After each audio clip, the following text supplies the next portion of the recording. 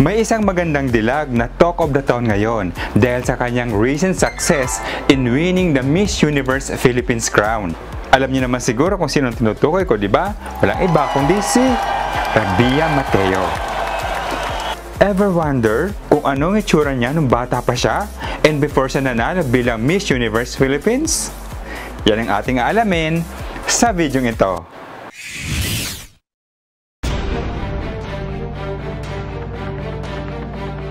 How are you guys? I'm Marlon Gime. Welcome to my channel.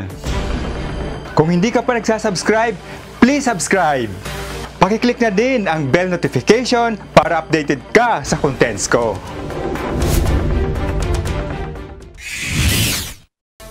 October 25, 2020, nung manalo si Rabiya Mateo bilang Miss Universe Philippines 2020.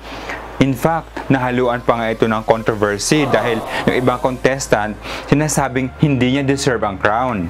Pero in the long run, nalaman natin that indeed deserve niya ang crown dahil napatunayan niya that she is a phenomenal woman with a heartfelt beauty.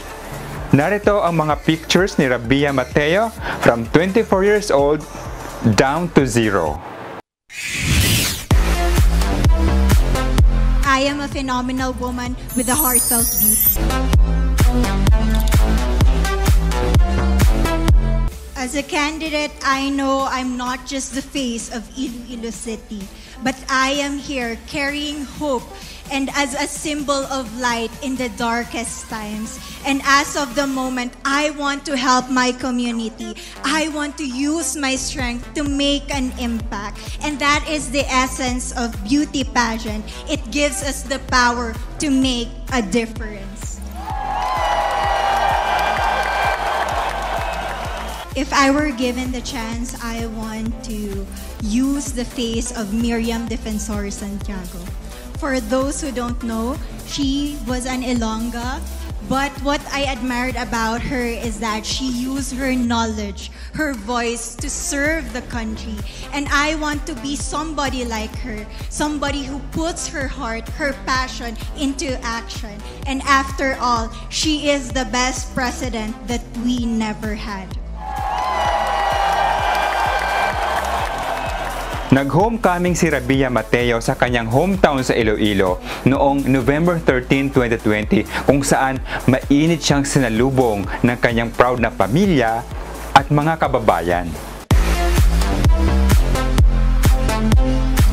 Alam niyo bang ang Rabiya is a Muslim girl name which means queen? Tamang-tama lang dahil queen siya ngayon. Alam niyo bang si Rabiya ay nanalo bilang Miss Iloilo Universe 2020 noon lamang January?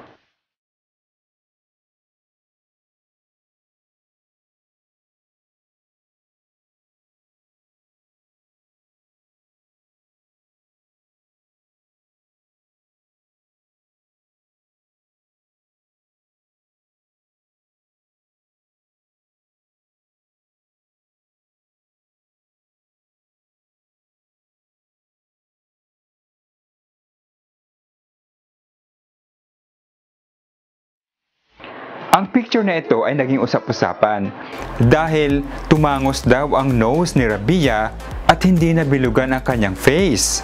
So meaning, nagparitoke siya.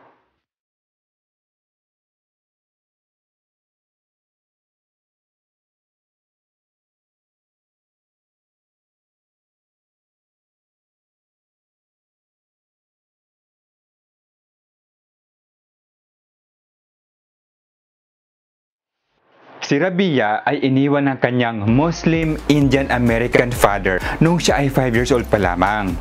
Dahil dito, siya at ang kanyang kapatid na lalaki ay mag-isang itinaguyod ng kanilang ina. Ang kanyang ama ay may full name na Muhammad Abdullah Sayed Mukit Hashmi at umaasa si Rabiya na sa pamamagitan ng Miss Universe Beauty Pageant, muli siyang marireunite sa kanyang biological father.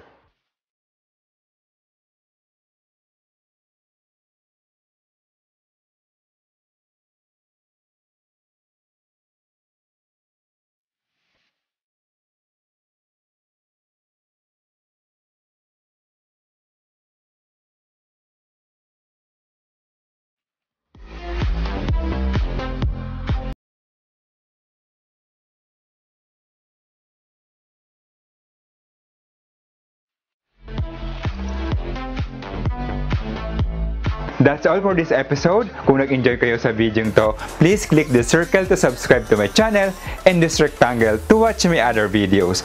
See you next time. Bye!